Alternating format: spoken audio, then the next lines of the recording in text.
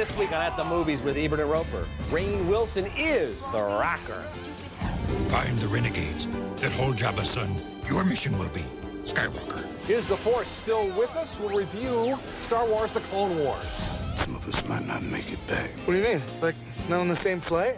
Plus, Ben Stiller, Jack Black, and Robert Downey Jr. accidentally go to war in Tropic Thunder. Yes! We are playing the Tiger Room in Fort Wayne, Indiana, Saturday night. Oh, Indiana. Oh. My mom's not going to let me go to Indiana. No. You don't ask your parents for permission to rock.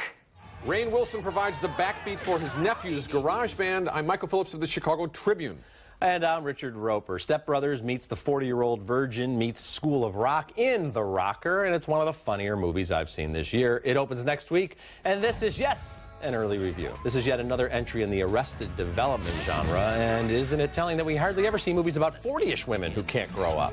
Rainn Wilson from The Office plays Robert Fishman. He's a hapless but likable mope and would-be drummer who was dumped by the band Vesuvius just before they hit it big. 20 years later, Vesuvius is huge. Fish is living in his sister's attic. I was actually just wondering if you'd play with us at our prom gig. Oh. What did you just say? That's Josh Gad as Fish's nephew. Now, when Fish becomes a YouTube sensation by accident, the garage band suddenly has a chance to go huge, to go national. That, my friends, is what happens when you're a rock star. Night, guys. Night, Fish. Oh, crap. Mom? I trusted you. I vouched for you and for the safety of these kids. This is how you pay me back, by being a drunken, irresponsible, drunken... You already said drunken. That's Christina Applegate. She plays the obligatory, conveniently hot, grown-up woman who finds something charming and refreshing about the Peter Pan guy. Will Arnett is hilarious as the leader of Vesuvius. You're the band that was supposed to launch. Why do you guys have British accents? Look, it's Fish. Who? Oh, trash! Trash is Fish! Fishy! Fish and chips. I'm having a laugh. Like Will Ferrell and Jack Black, Rainn Wilson has the ability to strike just the right note between pathetic schlub and someone you really want to root for. It's the same thing Bill Murray pulled off a generation ago. I also like the performances from the kids, most notably the relationship between Josh Gad and Emma Stone, who was also very good in Superbad. The Rocker isn't as funny as Forgetting Sarah Marshall. It's not as fresh as School of Rock, but it's a goofy and amusing late summer film with more than enough laughs to recommend it. I'm saying see it. Me too. I say see it too. I think this comparison to School of Rock is on the money because that's kind of, you know, it's a gentler comedy than so many of the others we've seen lately, and yet it doesn't feel like it's just pablumed, you know what I mean? I think the kid relationships actually do feel like verifiable high school relationships. Right. And this idea, this familiar idea of kind of the 40-year-old non-virgin, but sort of like hanging out with these guys. It finally gets to meet a woman and have some decent relationships and familiar grow up a stuff. bit. But Rainn Wilson, it does have this completely off-center charm. He's not really a physical comedian of note yet, you know, and I think in a way, you know, he's going to get there yet, but I think he just looks funny, so he's, in a way, he's a physical comedian. I think he does have some physical talent there, Michael, to be funny just with little moves. And yeah, it's a tricky thing because when you've got a 40-year-old guy hanging around with teenagers, you have to stay out of the creep zone, and they manage to do that here. It's very charming. Yeah. Everybody's very likable, and some just flat-out funny stuff going on here. Yeah, very funny, but real too. And the same director did The Full Monty, and you know, if you like any of the kind of, you know, that film worked as broad comedy, but not caricature. And I think that's the key to this film's success too. So yeah, I like it. Yeah, funny movie. Okay, next movie. Luke Wilson plays a religious skeptic diagnosed with a terminal disease. In the film, Henry Poole is Here. And while that premise sounds like it's going to go for the throat, emotionally speaking, the results are unbelievably low-key. Henry decides to spend what time he has left hiding out in a house on the block he grew up on, hiding and drinking. That'll be 155.82. I thought maybe you might be throwing some parties. No parties. Well, that doesn't look like a very healthy diet. Just kind of a phase. That's Rachel Seaforth as the cashier, one of the bright spots of this picture, which I said is unbelievably low-key. One day, Henry's neighbor, played by Adriana Barraza, sees the face of Jesus on the side of Henry's house. Henry thinks it's just a lousy stucco job, but pretty soon the neighborhood's treating the face as a shrine. So, what would George Lopez, for example, say about this situation? Well, I can see how it could be interpreted as a face. Oh, my God. That's quite clear. But the face of Christ, I'm not so sure that we can make that leap. Thank you. Thanks. The film's directed by Mark Pellington, who did Arlington Road and the Mothman Prophecies. It's a sincere exploration of faith and belief and the power of miracles. It is not, however, much into the power of cinematic storytelling. Henry's more of a discussion point than a fully fleshed character, and his romance with the single mother next door, played by Rhoda Mitchell, and Henry's friendship with her troubled daughter, played by Morgan Lilly, it all feels very easy. So Henry Poole is here, but just barely. Even with some solid performances, Richard, I have to say, skip it. You know, Michael, I have to say, see it. This film really and truly moved me, I have to tell you. And, you know, I have a book out right now in which I get into the whole, you know, Virgin Mary and the grilled cheese kind of phenomenon where people think they see things. But what I was careful to do in the book, and what I think this film does a very good job of, is it doesn't make fun of the faith of these people who want to believe in something that might just be a stucco stain and it might not really be anything. And I think it really treats that. I think it takes a lot of courage to put out a movie that really embraces faith. Well, it is the most, yes, it is. And I get what you're saying about low key, because I think that, you know, it's obviously a small film. Most of the action takes place literally on that one block, but I think the emotions are huge and sincere, and Luke Wilson, I think, is very good here. We don't know much about Henry Poole until we pick up, you know, his story where he's, you know, in his last days, and I think it's amazing the way the story goes. Yeah, I mean, it is absolutely without any guile or calculation, I think, in terms of how are we going to sell this this really kind of religious theme to a mass audience. To me, it just felt a little inert on the story level, I guess, despite the acting. So it's very convenient. There's you know, this gorgeous woman right next door with her daughter who has a problem. But you know, if she had been one block over, I would have bought Michael, it. I just embraced this film, and I hope people check it out. Richard, we have to agree to disagree on this one. All right, fair enough. Later in the show, Robert Downey Jr., like you've never seen him before. He stars with Ben Stiller and Jack Black in Tropic Thunder. And next, how energy efficient are those lightsabers anyway? It's Star Wars: The Clone Wars. Want to see what life is like on the A-list? At the Movies and Hotels.com are giving away 2 tickets to a movie premiere and a 4-star stay in Hollywood. Visit atthemoviestv.com to enter. Brought to you by Hotels.com. Hotel reviews from people like you.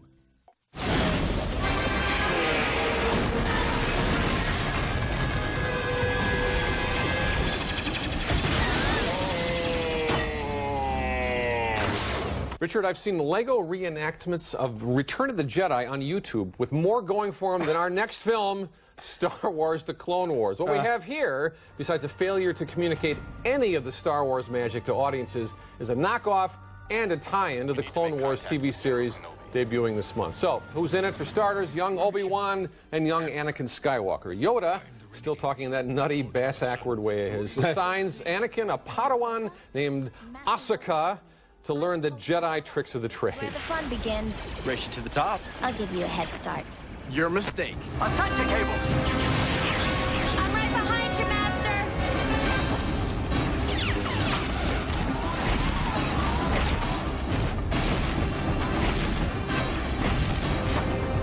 That's one of the tricks, how to slaughter enemies while scaling the climbing wall at REI. Clone Wars pits the forces of the Galactic Republic against the Confederacy. The plot has to do with Jabba's son, Rada the Hutt, getting kidnapped, and he's sick and he needs help, but the movie doesn't care. It's more interested in weaponry than child care issues.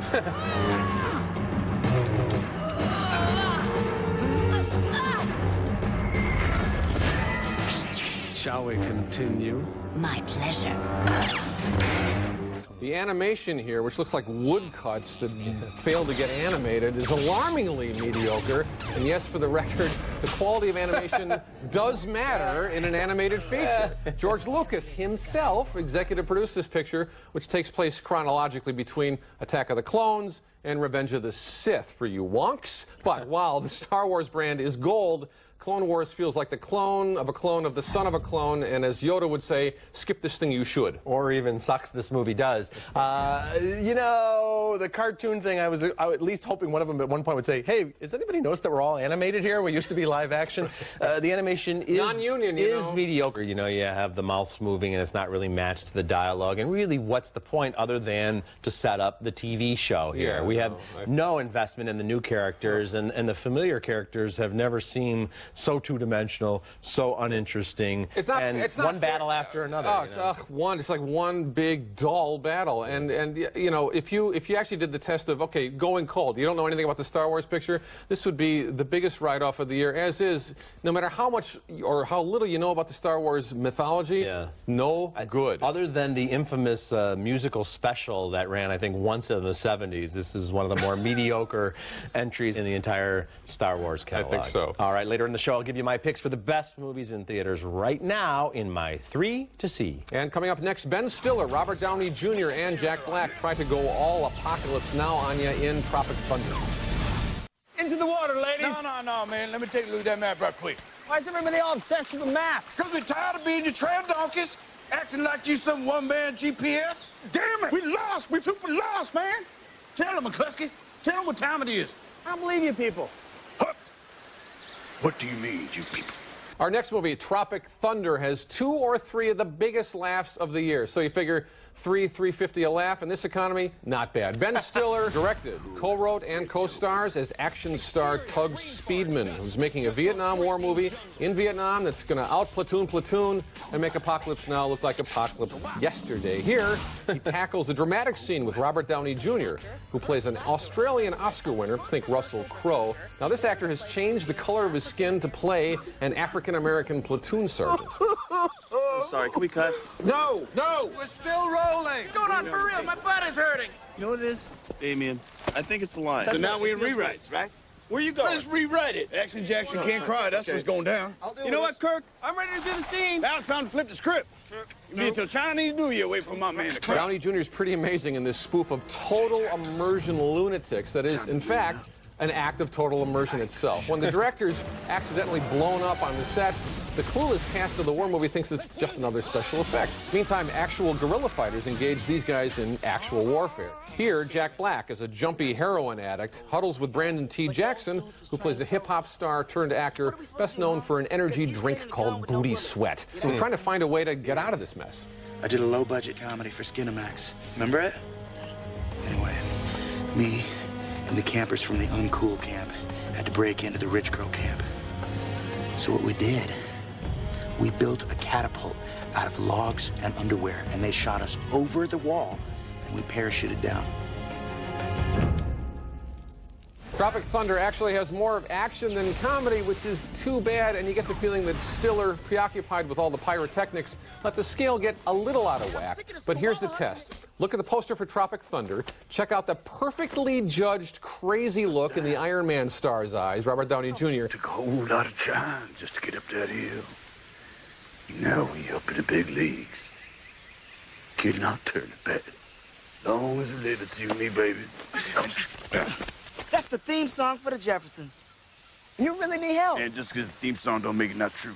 And if that makes you laugh, I think you're going to get what you want out of this uneven but sometimes very funny picture. And you've certainly never seen Tom Cruise like you see him here in a trash mouth cameo as the meanest SOB producer in Hollywood. So I say problems, but see it. I say see it as well. Matthew McConaughey also very good in a supporting role as an agent, and Steve Coogan very funny as the director. Nick Nolte is in this movie. It's a big Ben Stiller's throwing a lot of stuff at the screen, Michael, and I would agree with you. Some of it is very funny. Some of it is too broad. I mean, he's stretching the conceit of these guys, not knowing they're not making a movie anymore, to the point where even in a comedy like this, it's absolutely ludicrous. Which I guarantee you would agree, you would buy it if the budget were smaller. Yeah, I think it's trying to look like Platoon times 7. He's sort of like having his dynamite and exploding it too. Yes, but Ben Stiller's a very smart guy. He obviously, somebody who grew up in show business. He really gets it.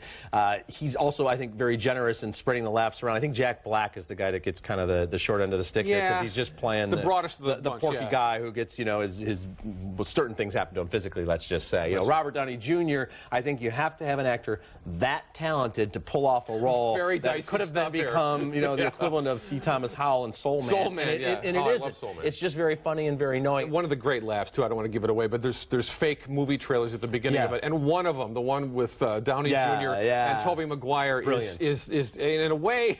The sad thing is the movie peaks at minute 3 with that, but there's enough other things I think to mitigate that. I would agree with you. Next up is Fly Me to the Moon. I saw it in 3D, and I say you can skip it in all 3 dimensions. Now, rule number 1 of animated films: it's possible to turn a universally reviled creature into a lovable hero For example, Ratatouille.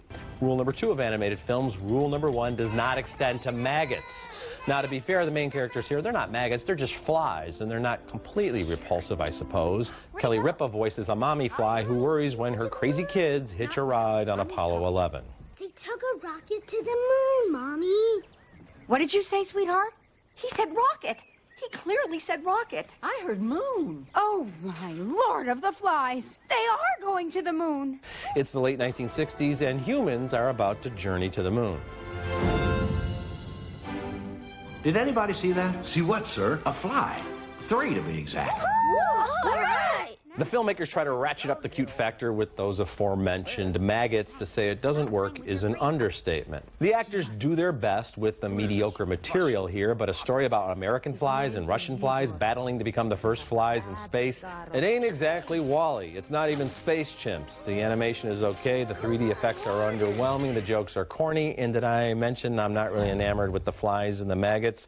Skip it. This thing is, it's one of the worst films of the year in any genre. To have this come out with Clone Wars in the same summer is just cruelty to children everywhere. And I tell you, you got this layout where, okay, it's shot for 3D, great. You know, I like that form. But you have scenes that go on for minutes where they're just flying around and sort of in a very, in a way that just is designed to show off the format. And man, it really it doesn't. is like checking it. Yeah, I mean, it's a story that unfortunately, or I guess unfortunately for us, probably should have died in the planning stages, where they just didn't have an effective, likable series of circumstances going here. And you're so right. Between this one and the Clone Wars, it proves that in animation there's just as much of a range of good to great to horrible as there is in live action. Right. Also, and this whole jingoistic thing about the Americans versus the Russians have really taken it in the shorts all year. I mean, Indy 4. I mean, it has been rough on these Russians, and I want to stand up for the Russians right now. Well, why don't you go ahead and stand up for the Russians? Coming up next, Kevin Spacey stars in what I think is one of the best movies of the year so far.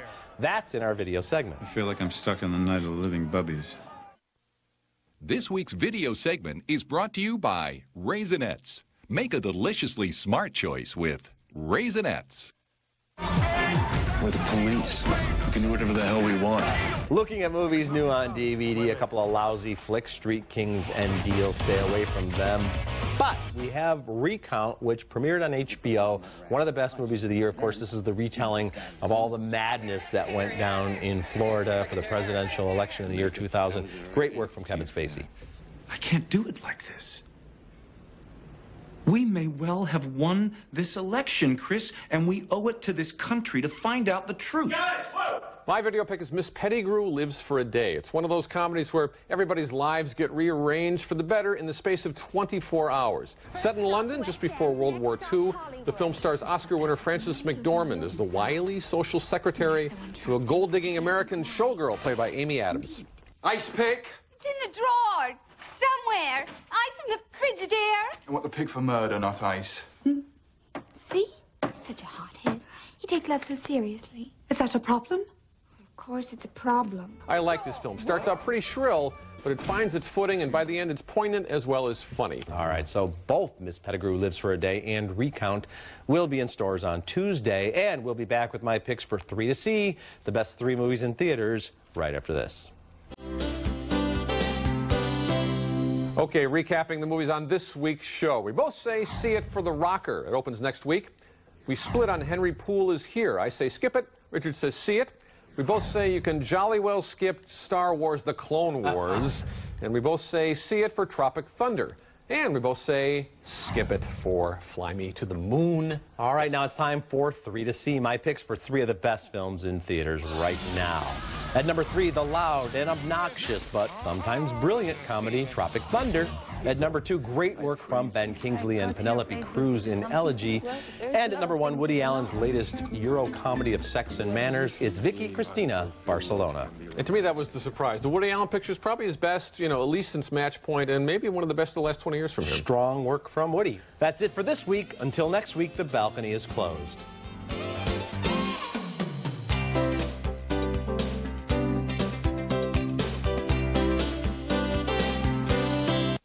Discover America pancakes at IHOP. Hurry in for Washington Apple Crisp, Oregon Mixed Berry, and Louisiana Bananas Foster. IHOP. Table for one? Come hungry, leave happy. We know your dirty little secret, your muck. Get to know the cleaner way to clean with the Libman Wonder Mop. The mop head is machine washable, only from Libman. She's smart. He's smarter. She's the smartest. But him? Make a left. Not so much. Smart people. Own it on DVD and Blu-ray high def today. Hi, welcome to Progressive.com. Come on in and I'll give you a free quote. Quote and compare in about 8 minutes. Now that's Progressive. Call or click today. It might seem strange, but your antenna TV could become just a box if you don't get this box. In February 2009, some TVs will stop working unless they're upgraded to digital television with this DTV converter box. Without this upgrade, your antenna TV will not work. Make sure your TV is DTV. Call 888-DTV-2009 or visit dtvanswers.com. Don't let your TV become just a box.